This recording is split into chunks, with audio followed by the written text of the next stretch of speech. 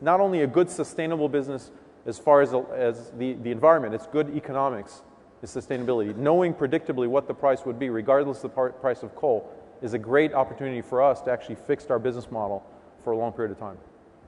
Okay, question, yep. Hello. Oh, look, my name is Peter Cohen. I'm an electrical engineer with my own business. I actually came here by electric tram. To have taken a car here from my place and looked for a parking spot would have been sheer stupidity. But I can think there's a lot of practical... I'm a sort of a very much nuts and bolts engineer. I can think of lots of practical difficulties which I'm sure you'll overcome, such as I park my car in the street, I can't very well run a power lead across the footpath. You got to speak closer, I got to hear. Oh.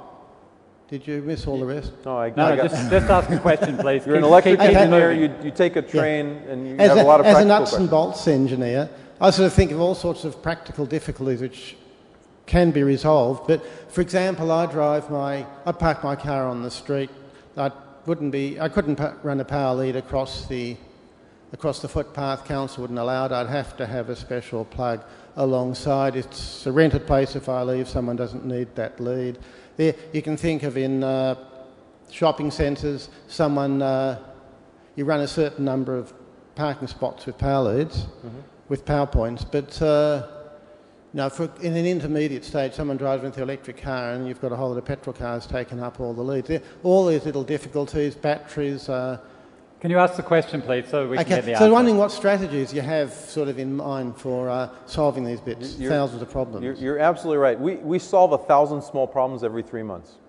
We reintegrate the entire solution, not just hardware and software, but tools, policies, everything else that we learn every 3 to 4 months.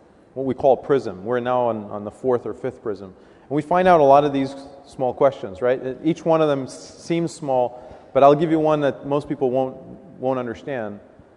How many spots do you connect into the car? How many charge spots are on the car, and where should they be located?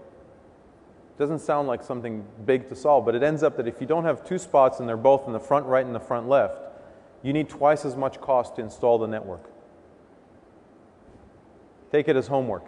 The general sense is that every one of these questions is huge. Now, what do we find out? There are different policies.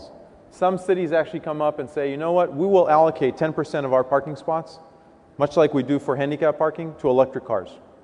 We'll paint them blue, we'll do whatever it takes. We'll put it there so that people actually know that they have a parking spot if they want to come. We'll do it in public parking, we'll do it on street parking. If they say so, we actually come in and we install. If they don't, we say, okay, in this city, we will only take customers who have a parking garage.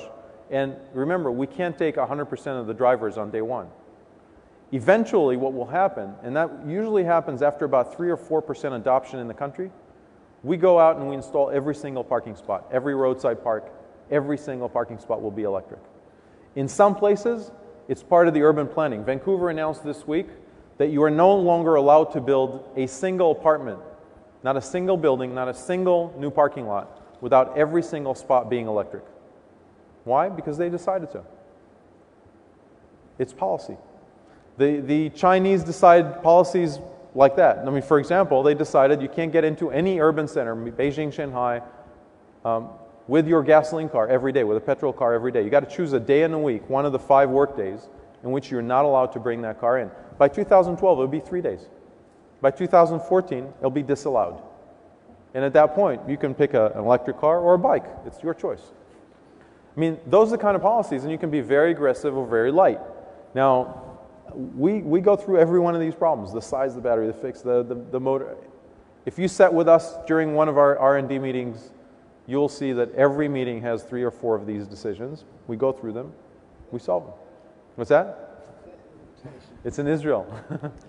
Okay, look, I'm sorry we can't take further questions. We've just run out of time.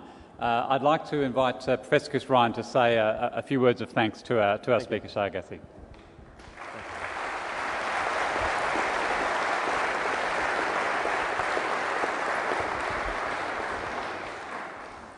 Well, obviously, I want to thank Shai very much for his opening and such a spectacular opening for this series. I think, as I said at the beginning, as the series goes on, you'll see an echo of some of these issues.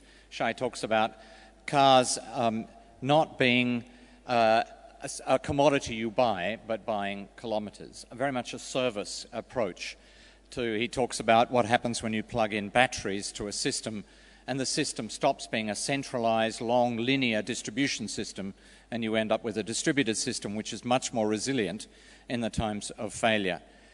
I think also what I gained from the Better Place example and from listening to him again today is that it is possible, it is very possible to think of other ways in which the world can be constructed, which are much more sustainable and which can be without many of the problems we face today. Sometimes we find ourselves, in a sense, locked in by the enormous investment that we've had over the last 150 years or so of development with fossil fuels, and change can just seem so difficult.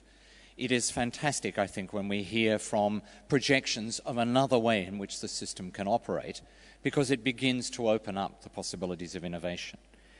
And throughout these series, I hope that you'll hear other examples of that.